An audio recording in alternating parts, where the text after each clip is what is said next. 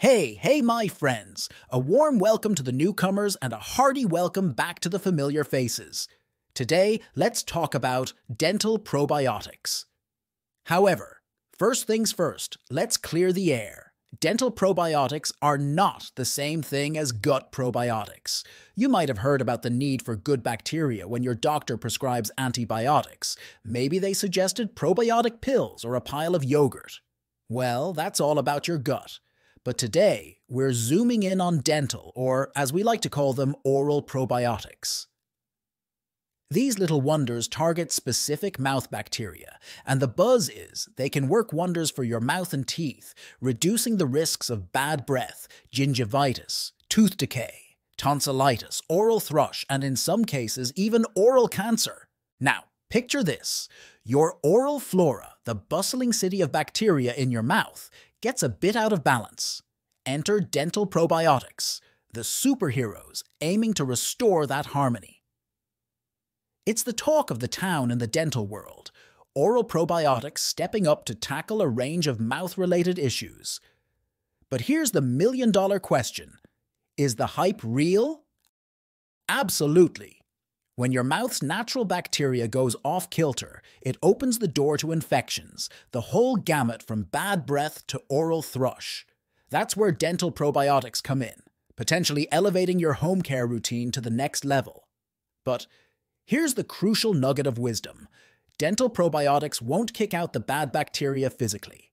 Instead, they're maestros at striking the right balance of good bacteria, assisting in preventing and treating oral infections. Breaking news. I've left a link below in the description to some amazing products that are making waves in the market. Check them out! Before we jump on the dental probiotic bandwagon, remember they're not a substitute for the basics. You've got to kick out those bad germs with the good old mechanical methods: brushing, flossing, and those routine cleanings. Dental probiotics come in different strains, each targeting specific concerns.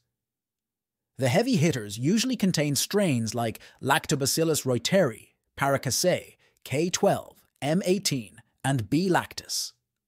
Each of these strains plays an essential role in oral health, so let's take a look at each one. Lactobacillus Reuteri. Ever wondered about a bacteria that could fend off the bad guys causing bad breath and oral infections?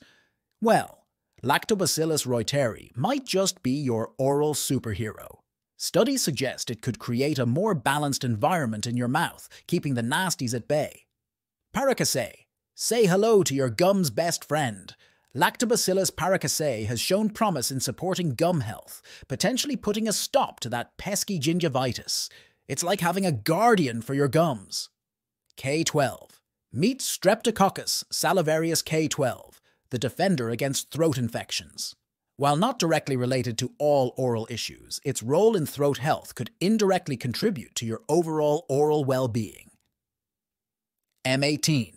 Streptococcus Salivarius M18 is like the shield against tooth decay. Research suggests it could inhibit the growth of harmful bacteria associated with cavities, helping you win the battle for a cavity-free smile.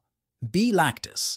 This probiotic rockstar is often associated with gut health, but it turns out it might have a role in oral health too. Bifidobacterium lactis could be your ally in balancing the oral microbiota for a healthier mouth. So, probiotics are that extra mile for those wanting to go above and beyond. If you're battling gum disease despite being a dental rockstar with your routine, maybe dental probiotics are the missing link. And that's all for today. I hope this video has been your guide through the dental probiotic maze. If it shed light on your queries, so hit that like button, drop a comment, and don't forget to subscribe. Your support fuels my enthusiasm to keep bringing you fresh and amazing content. See you in the next video.